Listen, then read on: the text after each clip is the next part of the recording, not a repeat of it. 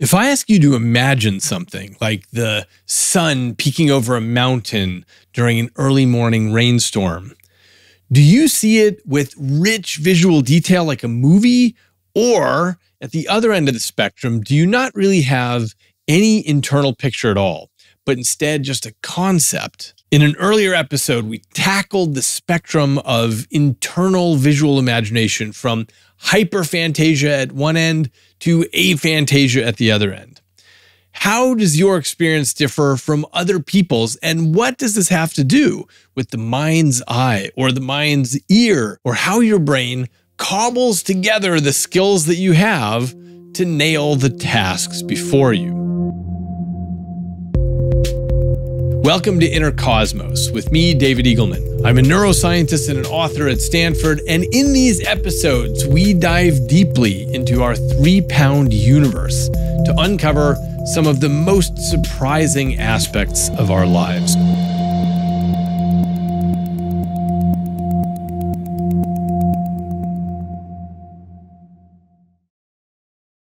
Today's episode returns to an issue that I hit a little while ago about how we visualize on the inside. Specifically, we talked about aphantasia and hyperphantasia. In aphantasia, you just don't picture anything in your head when you're asked to visually imagine something. And in hyperphantasia, it's like a movie going on the inside. And every one of us is somewhere on this spectrum between these two endpoints. And if you heard that episode, you know that I talked with Ed Catmull, who's the founder of Pixar films. And Ed was surprised to discover a while ago that he is aphantasic.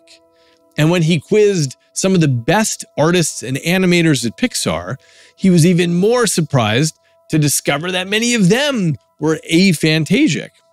So the key lesson that emerged from that episode is that we each have our own experience of reality. But most of the time, we assume that our experiences are human universals. It never even strikes us that other people might be having a different reality. And this is something we've seen in the scientific community, even very recently. Some researcher will introspect and think about how they're experiencing the world, and then they will argue that that is how brains work. They're operating under the assumption that all brains are having the same experience on the inside.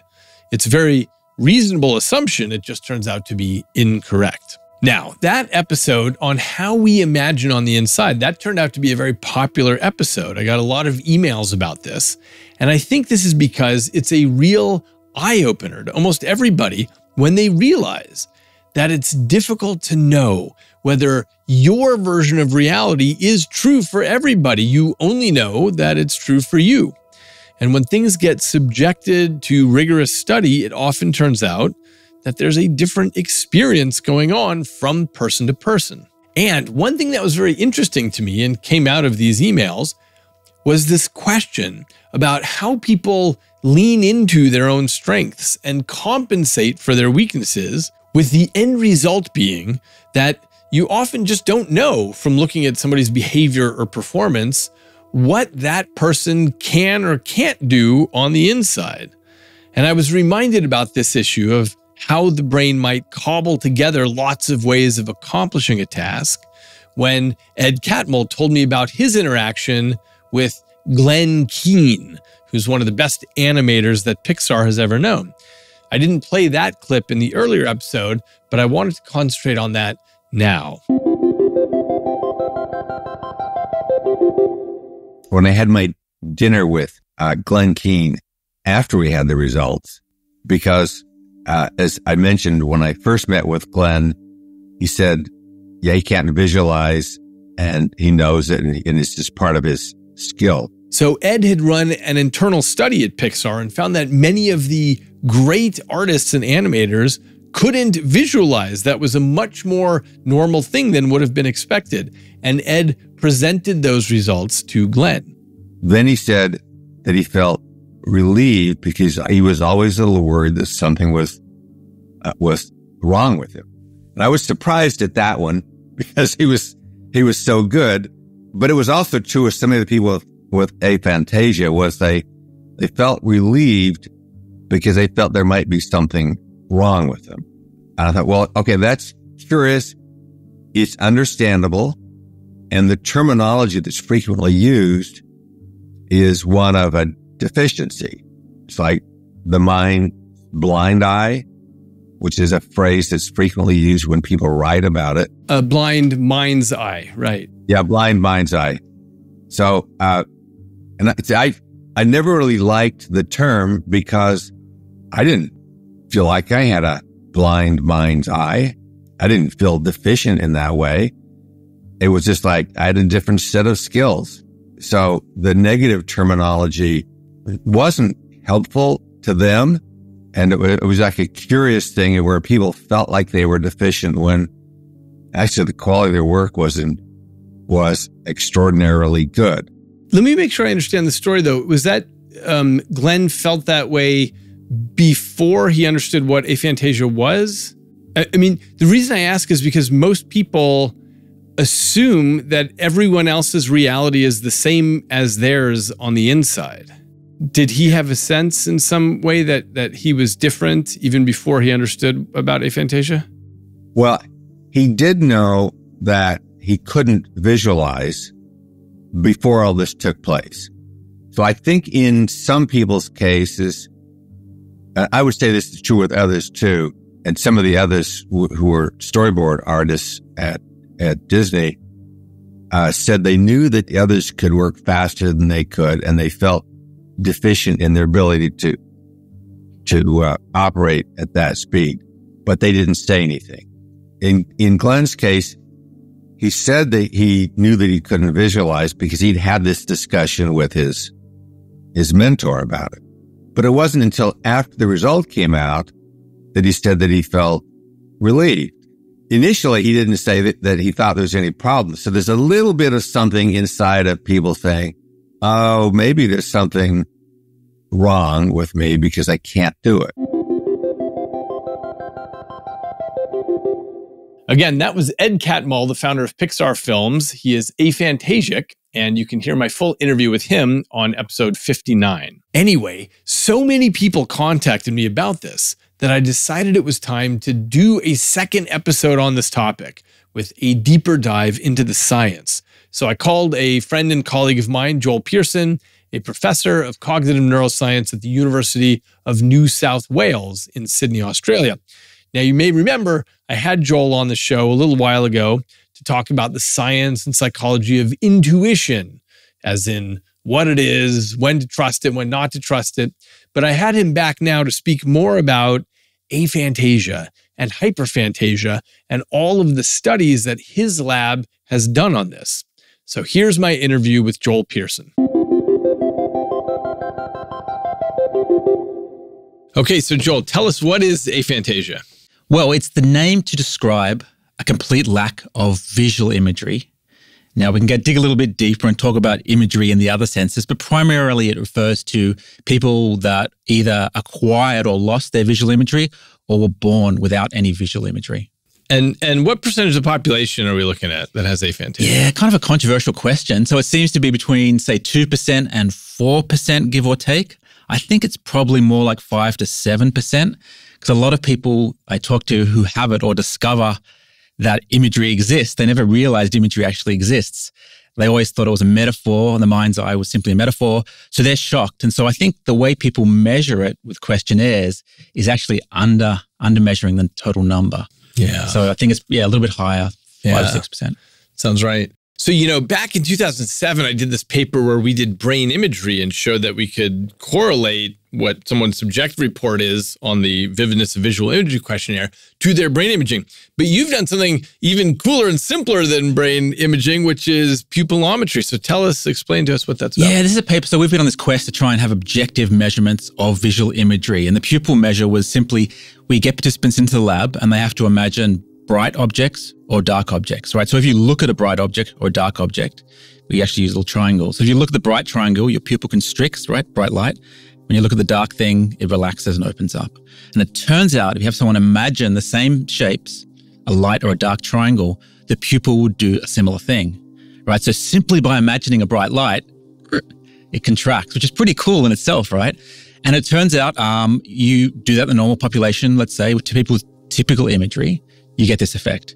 Then you got people with aphantasia into the lab, and we didn't see the effect. So their eyes, their pupils don't constrict, right? And then the question is, well, are they faking it? They just don't want to do it because they think they have aphantasia, right? It's some sort of psychological thing. And we have this other condition where we have, rather than just one triangle, we have 2 or 3 or 4 triangles. And you see this set size effect, which seems to be linked with the sort of cognitive and mental effort. So unpack the set size effect. Yeah. So when there's more triangles, you see more of a general dilation, independent of the bright or dark condition, right? And that just seems to be like people are trying harder with more triangles. And the cool thing is you see this set size effect in both groups, in people with imagery and people without imagery, people with aphantasia.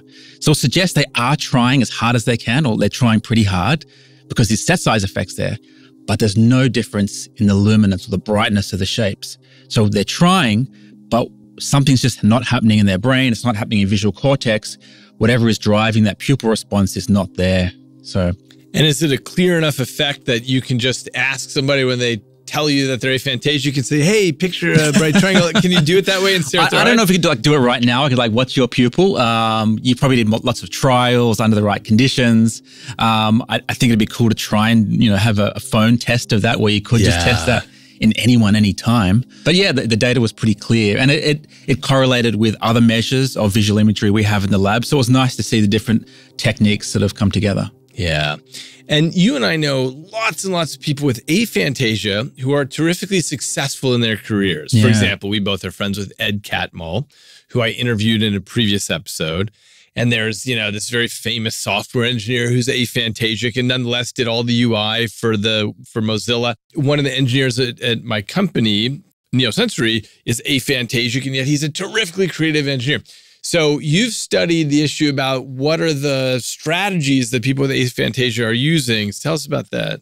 Yeah, so it depends what we're talking about. If we're talking about working memory, so holding information in short-term memory and visual information, people with imagery or people with no imagery have different strategies. So I have imagery, and if I have to remember, like how many cups you have in front of me, I'm going to basically imagine those cups while I'm trying to hold it in memory. And that's my mnemonic strategy, to use a technical word. People without imagery won't do that. They have to use, and it's not just one other strategy. There seems to be a bunch of different strategies. So they'll use words, geometry, locations in space. So there's a range of different compensatory mechanisms or strategies, if you like. And they've been practicing, most of the people have been practicing those strategies their whole life, right? So they're very good at it. So if you just look at the performance data, it can look exactly the same in some of these memory tests, these short-term working memory tests. And then we see this sort of strategy difference across the board in other things we've measured as well. Yeah, and it's funny because you and I both and several other researchers around the planet figured, when we first learned about aphantasia, we can just do some simple tests on this. And we were surprised to learn that on many tests, you can't really find a performance difference. And it's precisely because of this, right? Because people figured out other strategies to get by in the world.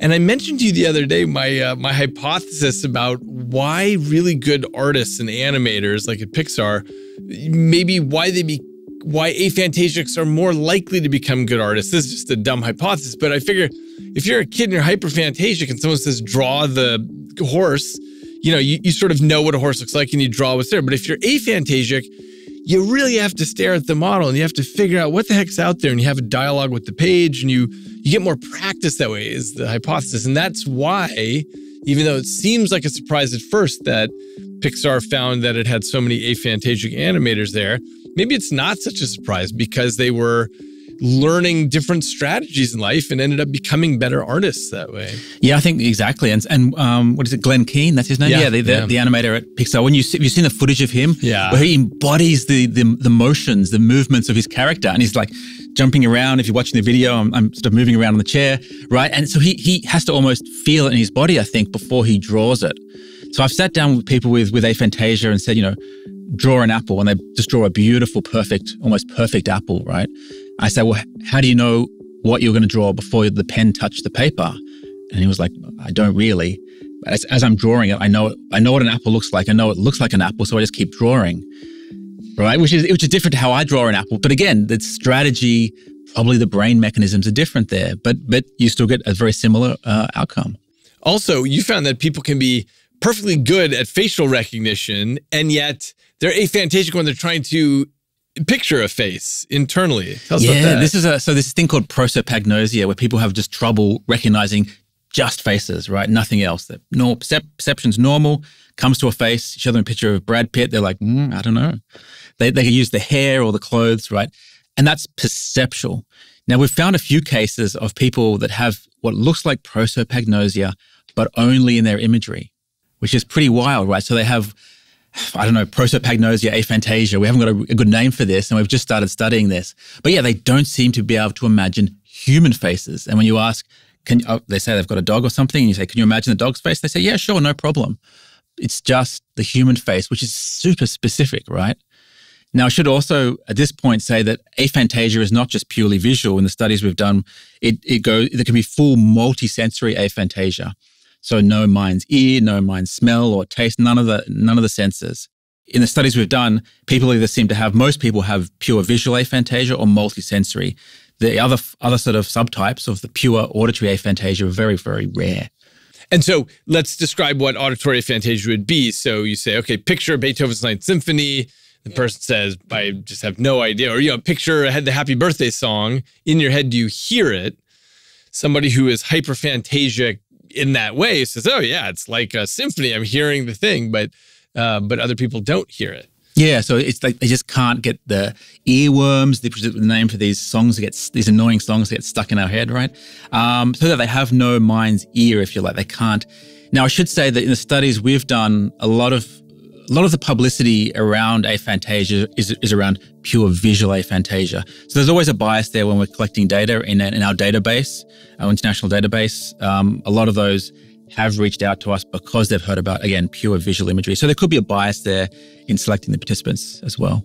So my impression, but you've got data on this, which I want to ask you. My impression has been that it's actually a dice toss on anything. Like somebody might have visual aphantasia, but they've got perfectly good ability to imagine something auditory, but not so good at imagining, let's say, how their muscles would feel if they were going up 20 flights of stairs, but they're perfectly good at smell fantasia. And it's just, each one, it is felt to me is sort of a random toss of dice. But have you found clustering that tells the difference? Yeah, the multisensory, across the board is the largest group, really. That and pure visual, but that's probably a bias. And by that, you mean someone who has aphantasia across all the senses. Yeah, which is pretty, if you think about it just for a second, it's something that always struck me. What is the equivalent in perception? There's no like natural occurring multisensory blindness, right? And so spatial neglect or something might be the closest thing to that, but that's not blindness. So that's an interesting way that aphantasia or imagery differs from perception, right? The chances of being blind and having no taste and being deaf and through all the senses is, I don't know what probabilities are, but I've never come across someone like that, right? Right. I don't know if it exists even. It would certainly be very unlucky to have that.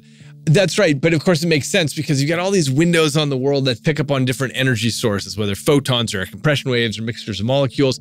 But imagery is, this multicolor theater that you're putting together on the inside in the darkness, in this hurricane of electrical spikes. We're putting together a model of the world. So if there's some problem in that, maybe it's a form of consciousness, essentially, that says, okay, here's how I put this together to make this theatrical play.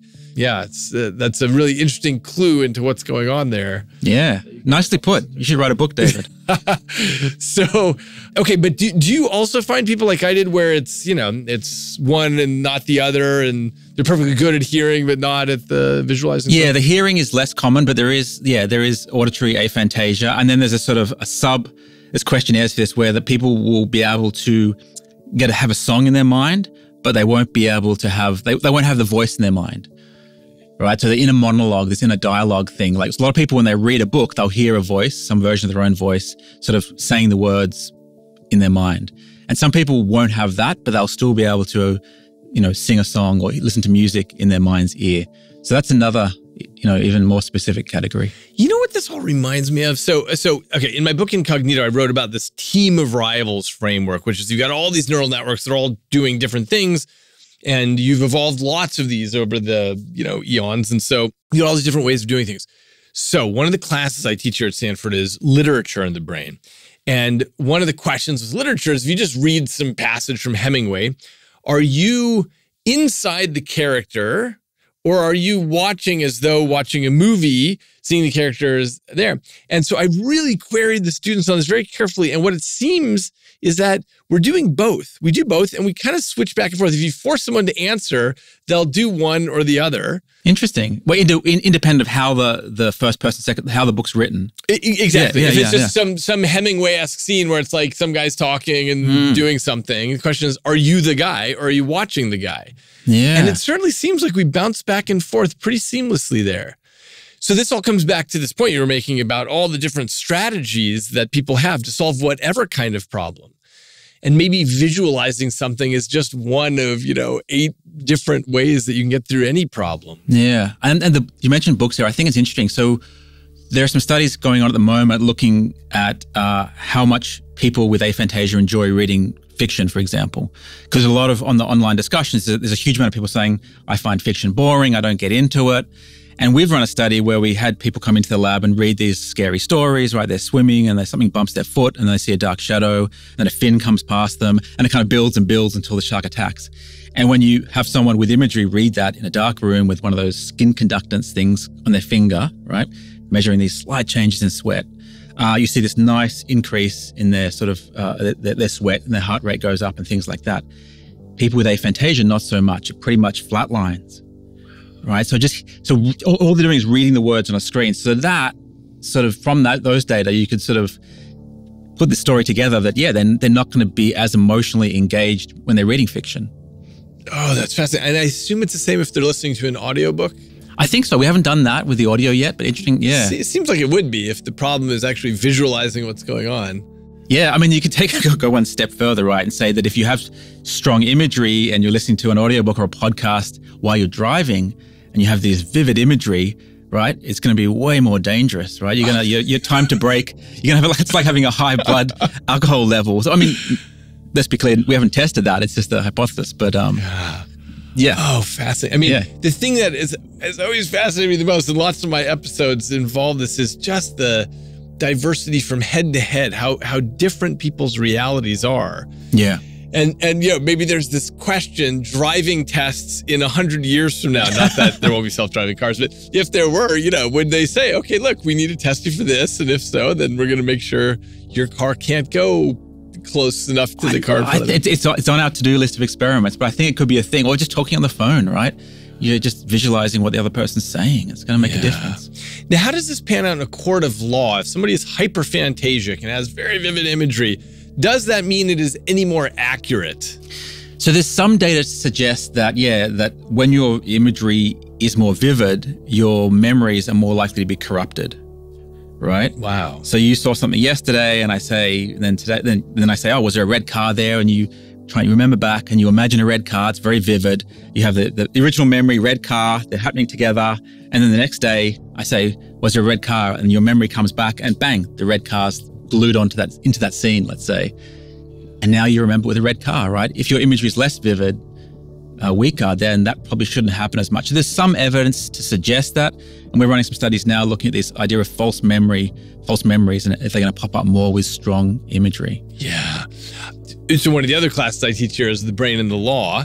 And I always teach about eyewitness testimony and the difficulties there like this, but I had never considered this question of whether eyewitnesses should be tested for their position along the aphantasia spectrum, so you have some sense of whether they're less likely to be accurate. And I think of imagery as just a format of our thoughts, right? Like this is distribution. Most people are somewhere in the middle here, this normal distribution. And each tale, you have this strong hyperphantasia or eidetic imagery, as it was called sort of a couple of decades ago, and then people with aphantasia. People say, is it a disorder? Is it a condition? What do we call it? I don't think it's not a disorder. We shouldn't diagnose it. There's no think about a cure. None of that, right? It's part of the normal neurodiversity, cognitive diversity that we all, live in. But like you said, it will change a range of things, and that's what we're testing now. It does change. If your thoughts have a different format, it is going to change, a bunch of things in life. So it does change things. Yeah. One of the things I study is, synesthesia. And it's the same issue where it's not a disorder, it's not a disease state, it's just a different way to perceive reality. And so tell us about alexithymia. You had mentioned to me the other night that there's a relationship here. Yeah, so we ran this large study. So first define it, sorry. Yeah, so alexithymia is this condition where people sort of have a lack of emotional response, or they feel less emotion. And they're not very good at diagnosing it themselves or others. Yeah, you could say no, I won't say it's towards the spectrum of autism, but it's kind of in that realm, right? And there's some links to psychopathy. So we were testing this as part of a larger project looking at empathy, right? And so we measured empathy with questionnaires, with pictures, with these paradigms where here's a horrible disease. Would you donate to this cause and not for profit? We had showed people videos across the board and all those things. People with imagery scored higher with empathy than those with aphantasia. And why? Well, that's the question. Right? So we thought our original hypothesis was that with the questionnaires, you'd see it, but once you had a video or a picture, there should be no difference because imagery shouldn't make a difference, right? But it seemed to, even with the videos. So we think it's initially like if you're being described with a scenario and you can conjure it up and imagine it, you have this virtual reality thing coming up, you're going to feel more for that individual or whoever it might be. And over the years, that happens more and more and more. So overall, your empathy builds and gets stronger. So it's the role of imagery in the moment, but it's also a developmental thing. So then we started testing alexithymia as part of that, and that sort of is part of that experiment, yeah. And you had interviewed a memory champion with aphantasia, which is so surprising, right? But it's surprising because of her technique that she used. Yeah, this is a lady in Australia who's actually written a book on memory, and I think she's won, it was international or national memory competitions, right? And I think the most common method is this memory palace, right? And this is idea that you imagine your house and you put the different memories. Let's say it's a deck of cards. You have this card here on the entrance, and then you walk in, the other card's here, and you make them a bit more exciting than just a card. So you walk through and you remember the deck of cards in this random order. Now, she could do this without imagery. And so I asked her, how does she do it? She said, well, I don't use my house or anything visual. I use the spatial layout of my neighborhood and the roads and where houses are and trees. And she has perfect or near perfect spatial layout. But the weird thing is, when I think of space, I think of objects in space. And she doesn't. She just has these points in space, but they're perfectly laid out. And this ties in with experiments we've run on measures of mental rotation or questionnaires on spatial abilities. And people with aphantasia score as well or sometimes better than people with imagery. So there seems to be the spatial layout of things seems almost perfectly maintained despite the object imagery not being there. Yeah, exactly. So, and as we know, Ed Catmull did all these things with patents of how you make, let's say, a hand out of little patches of space and where the light bounces off and what color the light carries and all that stuff. Aphantasic. He didn't picture it, but he understood the physical sense of it, like, oh, there's the thing, and that's what's bouncing off of it. So I happen to be mostly aphantasic. I'm much closer to that end of the spectrum. And so I totally get it about this lady saying, okay, look, if I'm imagining my neighborhood, I know the feeling that this is over to this side of that, and that's over here, and that's behind me, but I'm not picturing it particularly well. But I have a clear sense of three-dimensional space. Are there points in space, or are they just space existing? I feel like more it's just space existing, which is what I assume Ed has as well. Because he probably told you, but he first started realizing this when he was at a friend's house who's a meditator, said, okay, I'd just picture a sphere in the air. And Ed just couldn't do it. And I can't do that either. It doesn't really make sense to me. But I can, of course, have a sense of a sphere. Like I could touch the sphere and whatever, but I don't have any particularly good picture of it. Yeah. The image of it. Yeah. I hear that so often. Someone does a meditation course and they say, picture this, picture yourself. And they're like, what do they mean? I can't do it. Yeah. My entire life, this thing about count sheep to go to sleep, I didn't understand. But can you do that? I mean, are you able to picture sheep as such? Yeah. I can he's jumping over the fence or whatever. Yeah, I can. Yeah. I mean, it's not, but let's be clear. So it's not like if I'm seeing a sheep right now, it's not that strong, but I have a conscious experience of a sheep, the color. I have to kind of zoom in if I want to get the details of the face and the eyes. I can't get the details across the whole sheep simultaneously. There's a capacity kind of issue there. But I have a conscious experience of a sheep and I can make it move around in my mind's eye. Yeah. Amazing. What have you found about creativity? Yeah, so creativity is one of these things that I get emails all the time, right? People saying, I couldn't be an artist because I have aphantasia. This is the reason why I couldn't be creative, right? And so we've run experiments on this. We haven't published the data yet, but there's all this sort of what we call divergent thinking tasks, right? Where you've got to come up with crazy ideas for a paperclip, as many as you can, say, in 3 minutes. So we got a whole lot of data, people with aphantasia, people with imagery, almost no difference. And in fact, on average, slightly better in people with aphantasia. We ran convergent thinking tasks, the opposite, where people have to converge. Across the board, all these different things we ran, there's no evidence that people with aphantasia should be less creative. Give us an example of convergent thinking. Yeah, so that might be where typically, let's say you're trying to come up with a new product or something at a meeting at work, and you come up with all these crazy ideas, 100 different ideas. Then you've got to converge all those crazy ideas down into, say, just 5 different things. So you've got a set of, will they work, will they won't work? So we came up with a task to try and sort of get at the essence of that. And I thought that would show a difference because I was like, well, if you're trying to design a chair and you imagine a chair with 3 legs that's going to fall over, and I'm using my imagery, because I have imagery, right? Then that's going to show a difference, and it didn't. So we haven't been able to find any evidence that people with aphantasia are less creative. Again, with the ways in which we measure it. And there is some data, large population data saying that generally speaking, people with aphantasia are more commonly found in sort of STEM, science, technology, mathematical kind of jobs, and people with imagery are slightly more likely to be found in the creative industries. Again, don't know if that's causal, but there is that trend there that people have documented as well. I'll be interested to follow those numbers and see if they hold true, because this was the surprise for Ed when he realized that so many people at Pixar are aphantasia. Yeah. But there have been we had an art exhibition in the UK and all the artists had aphantasia. And there's visual, there were sculptures, there's all, conceptual, you name it, and amazing art. So I don't think, then there's no reason we can see or have measured yet that there should be a deficit in creativity. And tell us about episodic memory. Episodic is episodes in your life. So childhood memories, what I did last week, what I did last year. And so one of the main ways of measuring this is with a type of interview. So we use a task like that where people have to sort of bring a memory to mind that was like 1 month ago, 6 months ago, 1 year ago, different sort of, try and control as best we can the time. And we found that people with aphantasia come up with less details from their memory than people with imagery. And it was less vivid and a whole lot of things were different about the experience, but simply the objects in the memory they could name were less if you have aphantasia. It's not like catastrophically, dramatically different, was clearly significant. So the memories are still there, but there is a clear difference. That doesn't surprise me at all. I have a very difficult time pulling up memories because I'm not picturing much of anything. As you know, I've done a lot of research on how we judge the passage of time, and so much of it has to do with how much footage you can bring up. So if you have a really exciting weekend and someone says, hey, how long has it been since Friday? You say, oh my God, it's been forever since I was at work on Friday because this happened, that happened. But so it makes me wonder if people with hyperphantasia feel as though they've lived longer because they've got all this memory, all this footage they can draw on. So that's, have you ever done the float tank?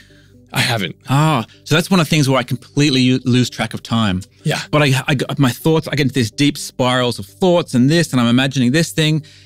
I'm not hallucinating because people say they hallucinate in the float tank.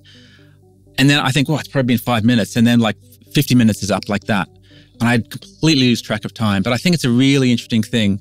But I want to do this experiment now and see if hyperphantasics feel like their life has been much longer because every time they recall things, it gets these sort of high-res images get jammed in there. So when they look for the footage of what happened since I saw you last time, well, this, it's been a month, yeah.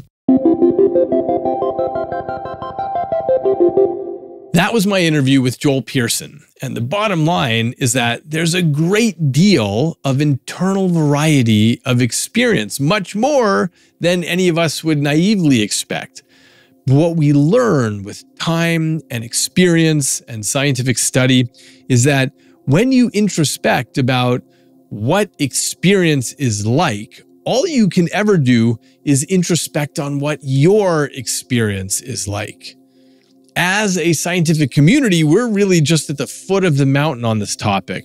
There's so much more exploration that has to be done to understand the differences in reality from head to head.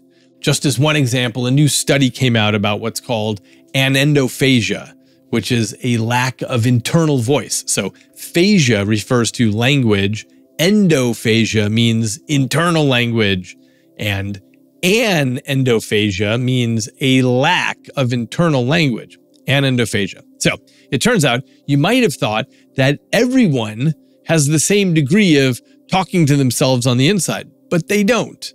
The loudness of your internal radio differs from head to head. And when this sort of thing gets subjected to study, you can see that people all the way at one end of the spectrum with aphantasia, no internal voice, they are worse at memorizing words because presumably they're not hearing the words over and over. And they're worse at recognizing rhymes that are written on a page but not heard, because presumably if your brain is imagining how the words sound, you'll immediately pick up on rhymes even if they're not obvious, like enough and stuff, or though and foe and go.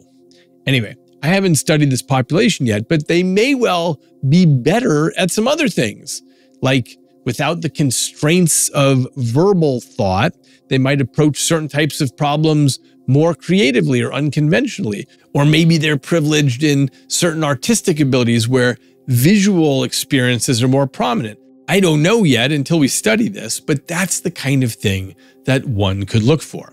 We all tackle the tasks of the world given the tools that we have. And this is a more general story, not just about our brains, but our bodies. We all have different genetic programs that unpack different bodies, some taller, some shorter, some narrower, some wider. Some people are good sprinters and others are good marathon runners, and on and on. But for the most part, all bodies say, cool, I'll just figure out how to use the machinery of the world. Chairs and cars and bicycles and surfboards and pogo sticks and so on. Some people have advantages for certain things, like Kareem Abdul-Jabbar given his height for playing basketball, or Michael Phelps, his wingspan for swimming. But for the rest of us, we cobble together our many different skills to manage our tasks in the world. And this is the way that we all find our way through the mental landscape. Whether you are someone who has internal visualization like a movie, or instead just has concepts, you can both do art, you can develop different approaches to tackle that mountain, and more likely you even cobble together many different approaches. So when we talk about neurodiversity, it goes deeper than you think. Quite possibly, we are each a minority of one. Go to eagleman.com/podcast for more information and to find further reading.